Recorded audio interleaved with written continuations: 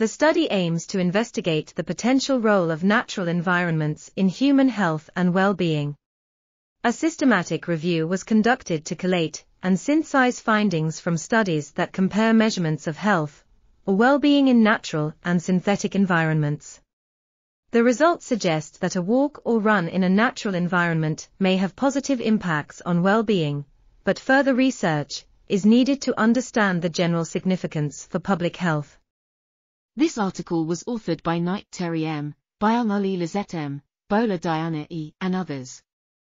We are RTCLTV, links in the description below.